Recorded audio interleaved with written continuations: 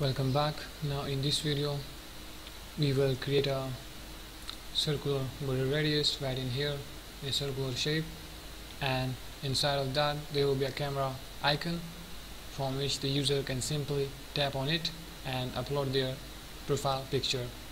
So we're gonna implement that now. So let's go and do that. So below this cache network image, in here you will have a container widget. So we will say container, in here comma. So right inside that, first we will set the background color. So in here we will set colors, we will go with the black 54. And now if I press the Control S, you guys will notice right in here it's gonna be a little dim, a little black color right in here. You can simply hot reload the app, and if you guys did that already, there is no need of that. Just simply press the Control S and you guys will notice the output. There we go. So it's a little black in shade, so that's fine. Let's move further. In here we will say child, and right in the child we will do some padding. In there, padding, edge insect, as usual we will go with the symmetric one, in which we will set the horizontal to 16 and we will set the vertical to 80. That's fine right in here. Now child, list view, and there we will say children. Right in the children we will have form widget, in here comma. Right inside that it will take some property. The first one will be key. First we will go and create a global key for the sign up form key. So right at top we will go and let's create that. Right down in here we will say final and then underscore sign up. There we go, and form key. We can name that, and in here we will say global key. I have already tell you about that right in the login, why we add that in here. So in here form state, and there we go with the global key. It basically create a label global key, which is a global key with a label that basically used for debugging. Now we will use that. Let's go down and right in the form, in here we will say key, and in here we will have that sign up form key in here. There we go. Right after you have a child, and right in the child you have a column widget. Right in the column widget you will have a children, and right in the children you will have a gesture detector, which will simply contain the on tap event. Whenever the user will press on the camera icon or tap on it, it will simply take the user to the show image dialog, which will contain the camera option and the gallery option.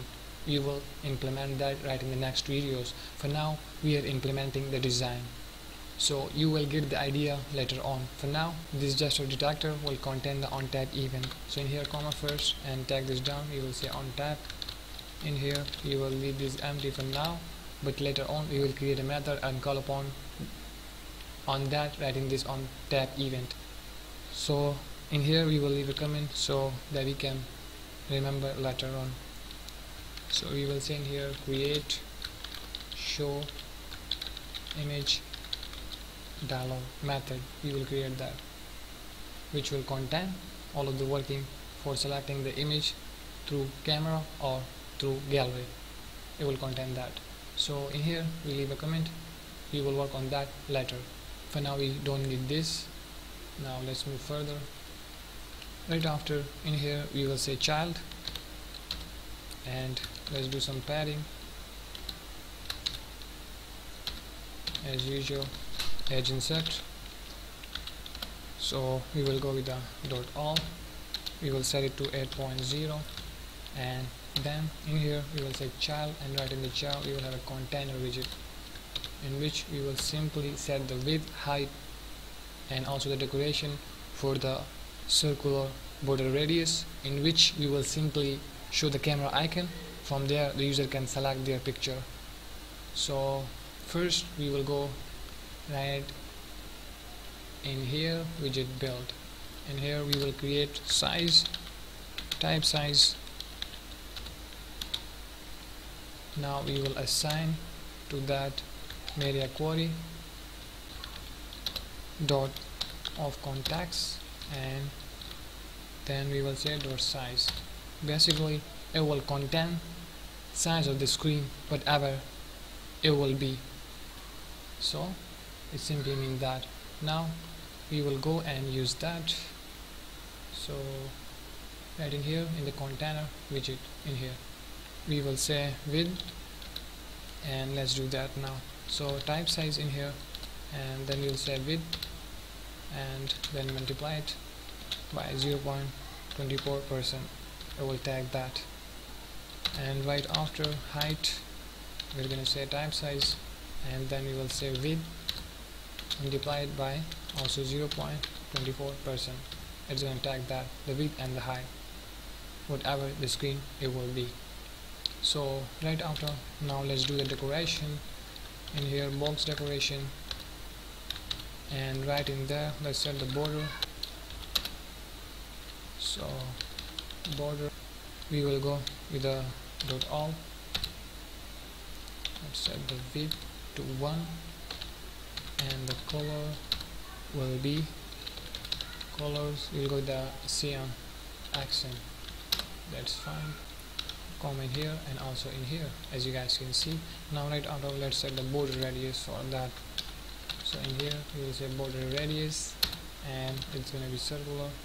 So dot circular, we're going to set it to 20, as you guys can see right in here. Now in here add the constant modifier,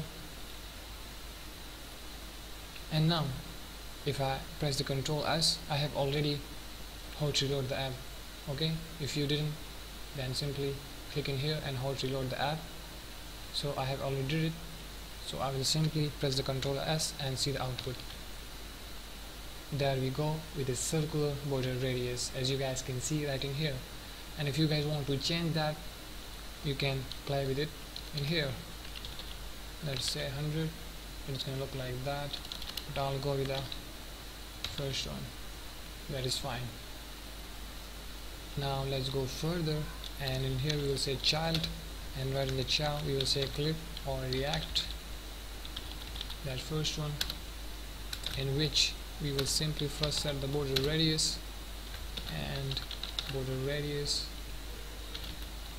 is going to be dot circular, is going to be for the image, so we will set it to 16, and right after child, and right in the child we're going to need a variable as a file type. So we're gonna go right at top, and let's create that.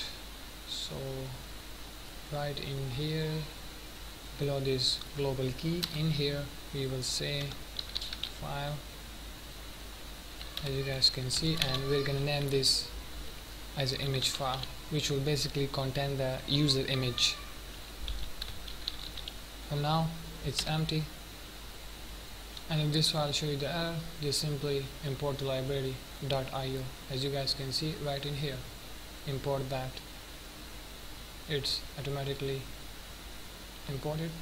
So in your case, if it didn't, then simply click in here and there will be a red bulb, and simply import the .io, as you guys can see right in here, and you can manually write in here that library.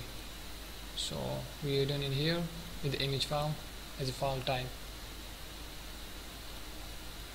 and basically that file is a reference to a file on the file system. That file basically holds a path on which the operation can be performed. As I told you before, that image file will contain the image that the user will select and update. It's going to be right in the image file. Then for now that image file is totally empty, as you guys know. Now we will move down, and right in the child we will say image file, if it's equal to null. In that case, what we will do, right in the if, we will simply show the camera icon, So in here icons with a camera enhance shot, we will show that. And also let's set the color for that. We will go with the colors dot, let's go with the cyan, as you guys can see right in here. And also let's set the size for that. We will make it a little bit big, so make it to 30. And right in here we will say else, and we will simply show them the image file in case of if the image file not equal to null. I will explain that again in detail, so don't worry about that. First let me complete that. So in here we will say image file null check, and then simply we will fit it box fit dot fill. In here first we will add the const modifier just to remove that yellow line in here, as you guys can see already. So click in here and click on this bowl, add that const modifier. All fine in here. Now let me explain that. So basically that image file, if it's equal to null, in that case right in the if we will show the camera icon, and in else right in here if the image file not equal to null, then we will simply show the image file that the user will update and select. So for now, as you guys know, that image file is totally empty, so it's gonna be equal to null. So if it's equal to null, then it will simply show that camera icon. And later on, whenever we're done with the sign up screen and we will register an email and create an account, then we will simply update our profile image for that current user, and it's going to be then right in the image file. So then that image file will not be equal to null, then it will simply run that image file that the user will update and select. So for now, as you guys know, that image file is equal to null, so it will show that camera icon. So now we will simply put comma first in here and let's press the Ctrl S and see the output. There we go with the camera icon, as you guys can see in here. So it's working totally fine. And this video is becoming a little lengthy, so we will end this right in here, and right from the next video we will work further right in that sign up screen. So see ya.